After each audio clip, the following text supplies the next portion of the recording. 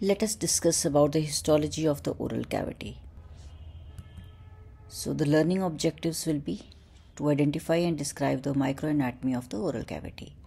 So the oral cavity, as you all know, it is the initial part of the alimentary system or the digestive tract. So it is guarded by the lips, upper lip and the lower lip, and then we are having the cheeks on the sides. So the roof, it is formed by the hard palate in front and the soft palate behind, and the floor we see the tongue. So along with these structures we are having just behind the lips we are having the gums and the teeth. So the teeth, we are having the upper jaw and the lower jaw teeth. So then we are having inside the oral cavity the hard palate, the soft palate along with the uvula, and we are having the tongue. Then we are having the mandibular teeth, lower lip and lower jaw. So we will discuss the histology of the oral cavity in the further slide. So what are the functions of the oral cavity? So oral cavity, it is a combination of organs and tissues performing a set of functions. So the first is chewing, that is chewing, it is performed by the teeth. The teeth, they chew the food whatever we take in.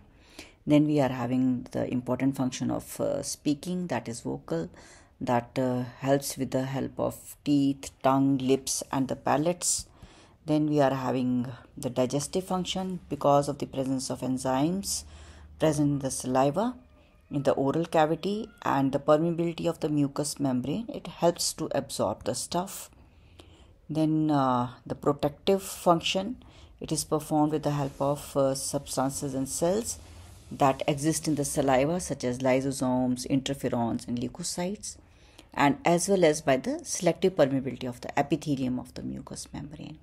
Tonsils also have great importance in provision of this function, that is palatal, pharyngeal and the lingual tonsils. So then we are having a very important function, that is sensitivity, that is feeling of pain as well as feeling of taste and tactile feeling. They are provided with the help of receptors and the taste sensitive papilla of the mucous membrane of the bones that take part in the formation of the oral cavity. They are the jaws and the hard palate. Muscles and connective tissue, it consists of the lips, cheeks, soft palate and the floor of the mouth. So the rest or the oral cavity, we call it as a vestibule, and it is divided by the arch of teeth into two parts.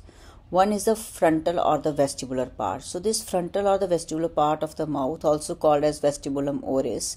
Now it is a space between the lips outside and the cheeks and teeth and gingiva from inside. Now the ducts of the parotid salivary glands, they open in the area that is second to the upper molar tooth and in the area of the central incisors and the canines due to the fold of the mucous membrane, the lateral and the we can say the lateral and the central frenulum. So the proper oral cavity, we call it as cavitas oris propria, which is bordered by teeth from the front at the top by hard palate and the soft palate. Now at the bottom, if we see, it is formed by the mouth and the tongue.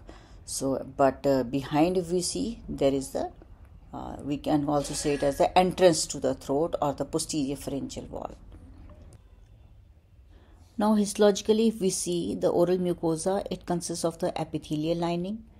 Then we are having the lamina propria and the deep layer, that is a submucous layer resting upon the bone. So if you see over here the epithelial lining, we are having all the layers of the stratified squamous keratinized epithelium. It is resting on the basement membrane. So here you can see this is the basement membrane, and the basement membrane, on the basement membrane lies the stratum basale. Then we are having the prickle cell layer. Here you can see this is the stratum granulosum, and above it we are having the this, you can see this is the cornified layer. Now this epithelium, that is a stratified squamous keratinized epithelium, it rests upon the basement membrane, which is interface between the epithelium and the connective tissue layer. Now below the basement membrane we are having, this is a lamina propria. Now what is lamina propria? It is a connective tissue of variable thickness and it supports the epithelium.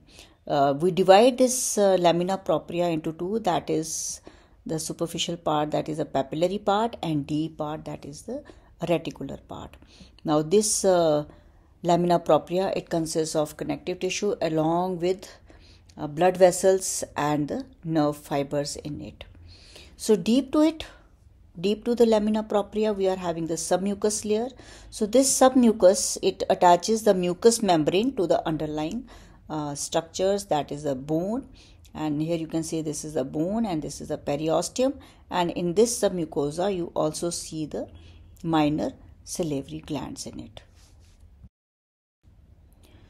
So here you can see, this is the picture, or we'll see it under the microscope. This is the lining epithelium, that is stratified squamous keratinized epithelium. Now this is lamina propria, consists of the superficial papillary layer, consists of loose connective tissue, and then we are having the deep reticular layer made up of the dense connective tissue. Then the deepest layer, that is submucous layer, it consists of minor salivary glands, nerves and veins, and this submucosa, it rests upon the bone. Now, in the oral cavity, we are having three different types of oral mucosa. That is the masticatory mucosa, lining mucosa, and the specialized mucosa. So this masticatory mucosa, it forms almost 25% of the total mucosa of the oral cavity, and it is found in the gingiva and the hard palate. So the this primary mucosa, we also call it as a primary mucosa, and it is in direct contact with the mastication, and the lining epithelium, it is usually keratinized in the masticatory mucosa. Then we are having the lining mucosa. So this lining mucosa, it forms almost 60% of the total oral mucosa, and it covers the floor of the mouth, then undersurface of the tongue, then alveolar mucosa, cheeks, lips, and the soft palate.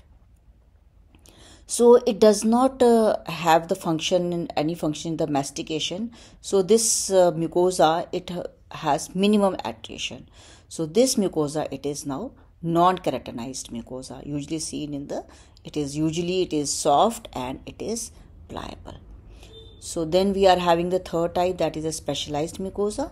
It forms a 15% of the total mucosa. It covers the dorsal surface of the tongue, and it is composed of the cornified epithelial papillae. So this the mucosa of the tongue we'll study in detail in the histology of the tongue. So here you can see lining mucosa, lining epithelium, non-keratinized stratified squamous epithelium. The other layers, that is lamina propria, submucosa, and this is the muscle layer. So if we see the masticatory mucosa, it is keratinized stratified squamous epithelium resting upon the lamina propria, and deep to it we are having the bone. So the specialized mucosa, it is seen in the tongue, and we will study it in detail in the histology of the tongue. So here you can see, this is now the histological picture of the palatal mucosa. So it is covered by a thick stratified squamous epithelium, here you can see, which is supported by the lamina propria, consists of dense collagenous fibers. Then this lamina propria, now it is bound deep to the underlying bone by a dense submucosal tissue, and we also call it as submucosal layer, and this layer, it consists of few salivary glands. So this was all about the histology of the oral cavity. I hope you understood the different types of oral mucosa and their lining epithelium. So if we see in viva point of view, you should know the lining epithelium of the oral mucosa. That is very important, and epithelial lining, usually it is very, very important. So you should know about it. Thank you once again.